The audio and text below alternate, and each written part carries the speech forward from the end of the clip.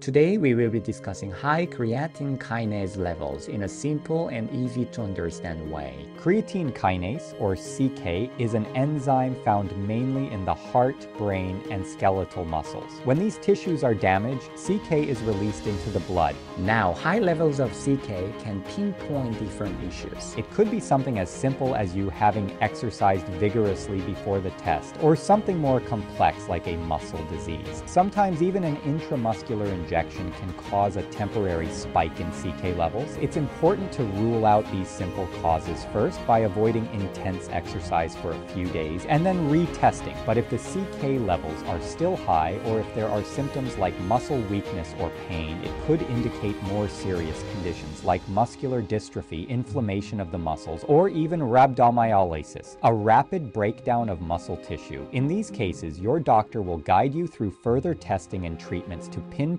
the exact cause and ensure the best care. Sometimes high CK levels can signal medical emergencies. This is especially true when they are extremely high, indicating a condition like rhabdomyolysis. This is a serious situation where muscle tissue breaks down rapidly due to injury, certain medications, or other causes, leading to kidney damage. If you're experiencing severe muscle pain, weakness, or dark urine, and you know your CK levels are high, it's crucial to seek medical help immediately. These symptoms, combined with high CK levels, might require urgent care to prevent kidney damage and other complications. Doctors will provide immediate treatments like fluids and may address any triggering factors like medications or infections to prevent further muscle damage. When faced with high CK levels, especially if they don't decrease over time or there are other concerning symptoms, doctors will dig deeper to understand the root cause. They'll start with a thorough clinical examination, looking for signs of muscle weakness or pain. Next, they might review your medication list, especially if you're on drugs like statins, which can increase CK levels. They could also suggest electromyography, EMG, to assess muscle and nerve function. If there's a suspicion of muscle disease, genetic testing or a muscle biopsy might be recommended. These tests help in diagnosing conditions like muscular dystrophy or inflammatory muscle diseases. It's a collaborative effort with input from you to decide the best course of action. Remember, understanding the cause of high CK levels is crucial in ensuring the right treatment and managing any underlying conditions effectively.